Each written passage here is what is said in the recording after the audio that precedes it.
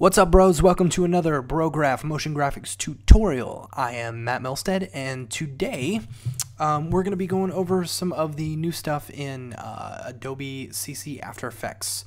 The 12.1.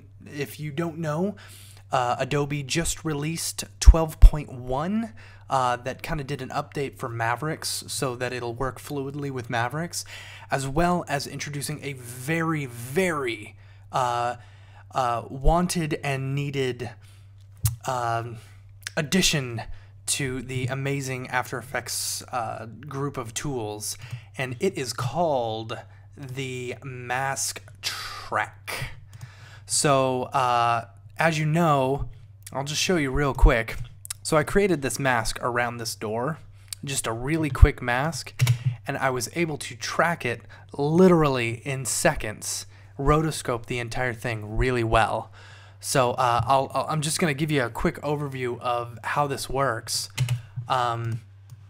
It's really probably the most amazing thing that has happened in a really long time with After Effects, and I'm really happy they finally incorporated this. So it's super easy to use.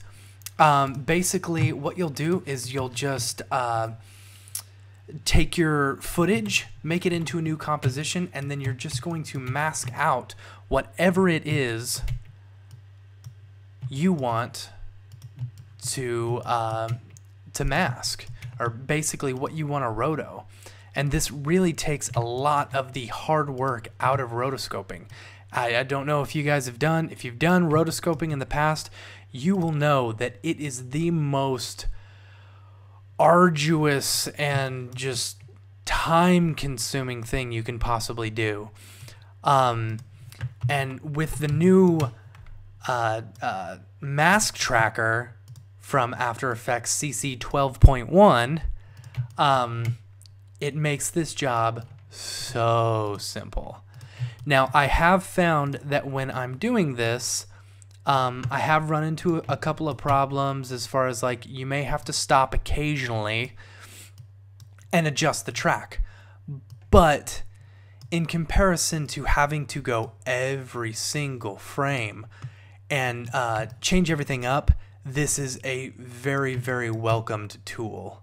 I'm sure this is going to be the new thing that people are talking about with After Effects.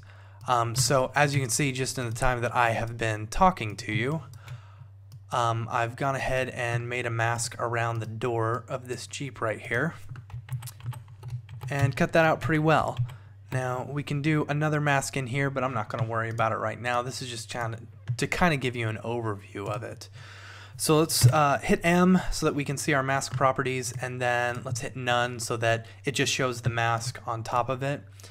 Now click on your mask, and if you go to Animation, Track Mask, this little tracker will show up. Now you've got position. If it's just a static, or if it doesn't move or like change scale or rotate or anything, and you're 100% sure it doesn't change perspective, go ahead and just hit position. But then you've also got position rotation, where it would be just the straight position along with a little bit of rotation. Position scale and rotation, where it's the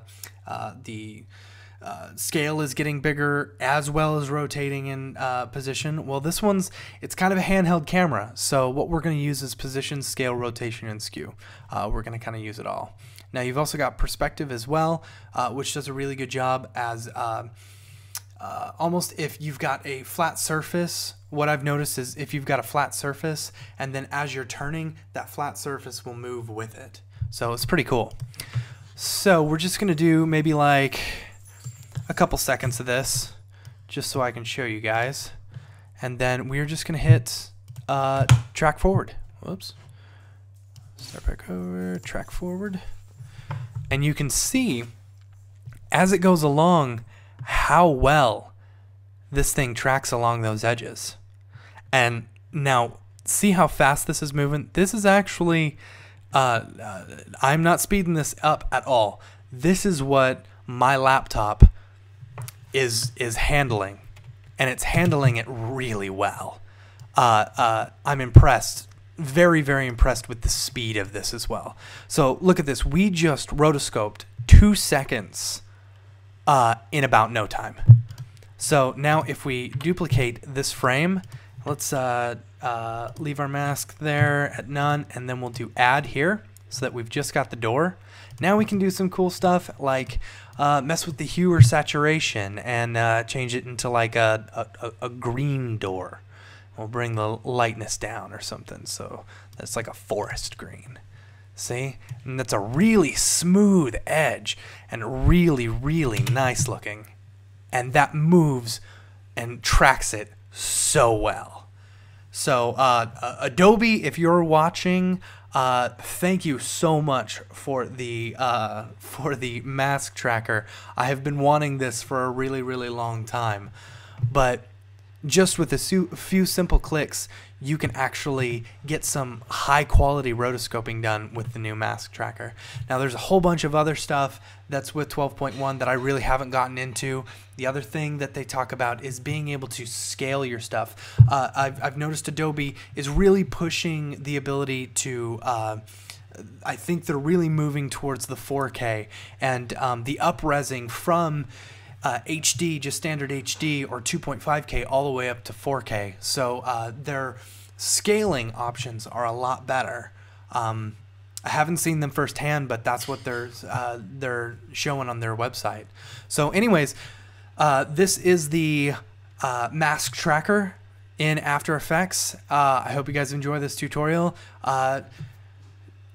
Go out there and rotoscope everything that you want now because of this easy tool. I'm Matt Milstead. This is another Brograph tutorial, and we'll see you next time.